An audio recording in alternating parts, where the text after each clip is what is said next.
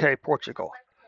The second time's a charm. Okay. Before we get started, Portugal, I don't give a big shout out to the people who watched this video yesterday. Uh, in the last couple of days, I should say. Also, Portugal, this is also your personal invitation to join me at 8 p.m. this evening, U.S. Eastern Time, for Dave's Data Analytic channel on Twitch, where it's all about our programming and data analytics. So again, there's a link to that Twitch channel in the description below. So I'm looking forward to seeing you folks in my chat session this evening, 8 p.m.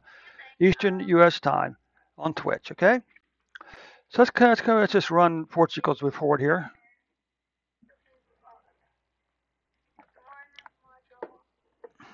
It's raining out.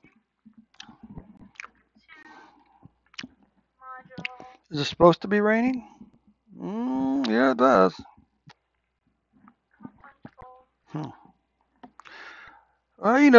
We've been getting it high. We've been getting a lot of our spring and summer rainy weather in the fall now. Okay, this is kind of curious. Obviously, the global that daggone rascal global warming's doing it again. Okay, so let's come over here.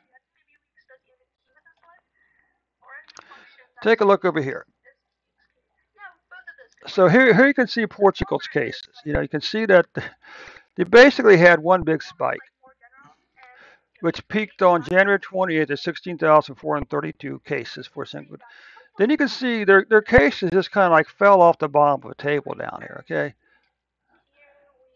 numbers like 220, maybe up as high as 400. Maybe 193 cases for a single day. So you can see that Portugal had a really nice run going all the way down to the spring and summer. Then we had several countries, including Portugal, had this little hiccup right here.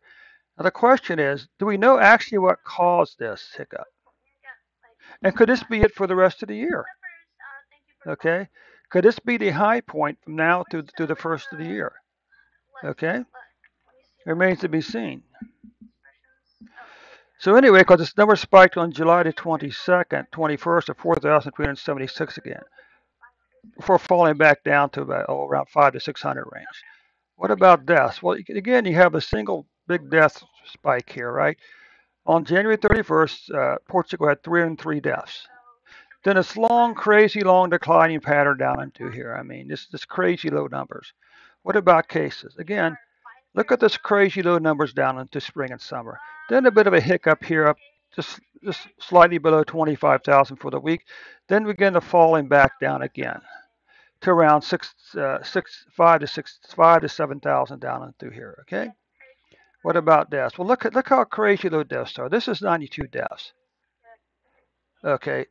The July-August spike had a high of 85 deaths, 96 deaths. Okay, crazy, crazy low deaths for Portugal's numbers. Look at this. Look at these crazy low numbers here during the spring and summer.